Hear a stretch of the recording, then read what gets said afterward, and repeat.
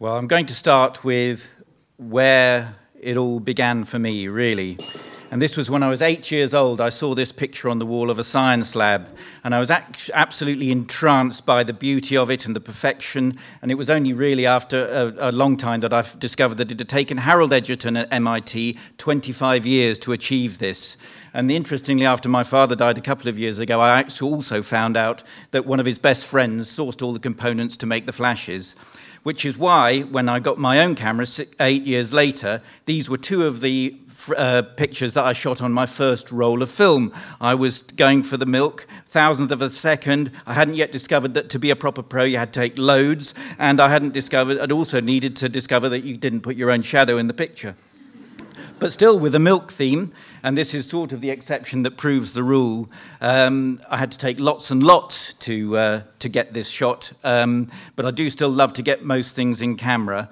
But we did work on all the shapes for this, but I love working on conceptual images such as this, so we call it Dairy Cow. These bubbles we blew quite a long time ago now, but they're still ubiquitous. And I remember this particular pair of bubbles rising up the tank and knowing that if the film came out okay, they'd definitely be used. I'm still very pleased with this work and very proud that with Gary Holt from Lambie Nairn, we decided the colour of O2 at the lightbox in my studio.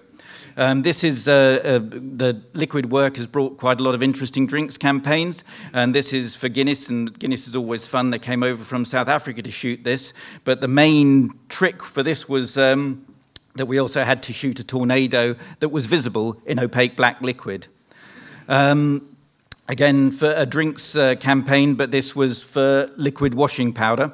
The trick here that we had to do was create clear liquid coming out of the glasses in exactly the same way that the splashes would have come out of the glasses themselves, and we also embroidered the OMO logo onto the tablecloth.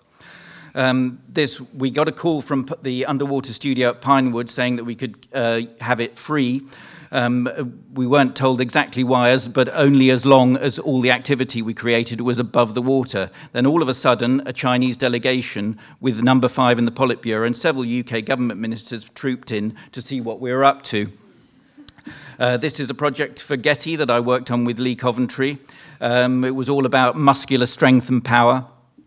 And what we were trying to do was create abstract shapes that became much more sculptural rather than photographic. I still love doing beauty shoots, and this is Flaviana Matata, who is a Tanzanian supermodel, the first person ever to enter Miss Universe with a shaved head. This is a project that I worked on with Ali Hazelwood, makeup artist, and then which brought us this commission from Tribe Marketing. They're a company that send out tribal warriors rather than brand ambassadors, people who fight for your brand. So we were looking here at creating sort of logos. We've got Red Bull on the left and Adidas on the right, and bringing through that fight. We love a bit of subtle humour in the studio. So here is our 2013 Christmas card, working with talented hairdresser Robert Frampton, and the rest of the styling was done by my assistant in the supermarkets and parks of Hammersmith. This is another Getty project which was entitled Celebrations, and I worked with a very talented stylist here called Kyle Bean, but I was silly enough to allow him to design me a set that was entirely made of mirrors. So hiding the camera and the lights turned out to be a great deal of a challenge, but hopefully the result is eventually worth it. My wife constantly asks me how many more photographic gadgets do I need to buy. Here we've got a Curlian camera on the left that creates the auras around various objects once we whack an electric charge through. And on the right we have a light painting device, which is really very useful to get light where you need it in still life shots. The special gadgets we used on this shot were lasers and guns. This project taught me that every client expects their advertising to be produced in proportion to the time they take to produce their own project. So cars and phones, you got loads of time. The Guardian produced a paper every day. So the 2 days we had to produce that were a long time.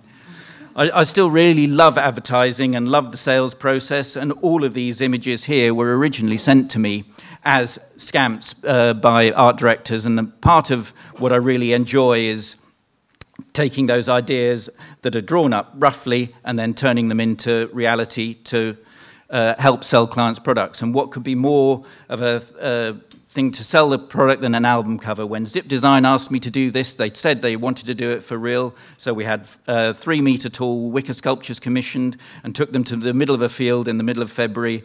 And fortunately, with a bit of good luck and good weather, we managed to get the shot. And here's Ozzy thanking me for my contribution to the project. And he's telling me how much he loved the film, that it also plays behind him on stage. He was very chatty, but the only adjective he knows is fucking. And when he told me we'd love to, told me that I must have been really glad to get the fucking fire lit because it was so cold in February. We all learn a lot from our children, and here are mine. All shots available at Getty Images. I hasten to add they have to pay their own way somehow, but here I wanted to create a triptych where I gave each child their own space, but worked as a single composition. The top line here is another project that I did for Getty, which was animal eyes, including a human. And the fact that that was in our portfolio and on the website brought us this commission for Vision Express. And the interesting thing is that, linking to the last slide, the bottom right blue eye that belongs to my son. And lastly, this is a teaser for an art project I'm working on at the moment. Collaborating with 10 different artists to do a self-portrait on a brown paper bag, which we're then going to photograph them with and without wearing that, and they will all end up with an exhibition at a venue yet to be announced. Thank you.